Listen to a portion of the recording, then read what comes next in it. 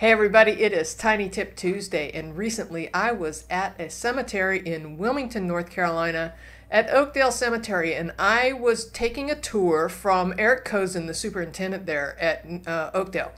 And he had a suggestion for genealogists about tombstones. So I am passing that tip on to you. Enjoy the story, and it's a good one. This gentleman here had actually done some research on our website and decided to actually make a site visit to the cemetery.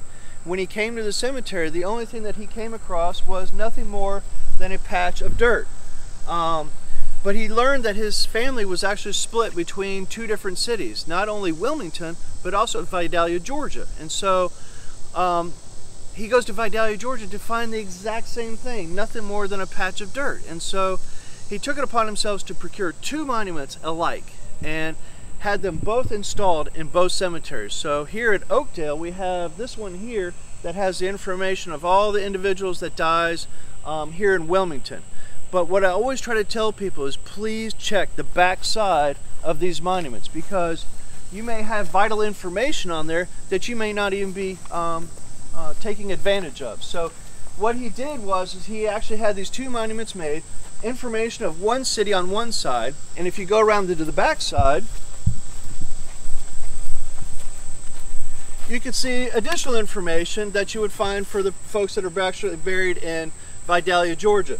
And as time has moved forward, history always has a tendency to reveal itself even later when things like this are made. That additional information gets added even to the bottom because he ran out of room here.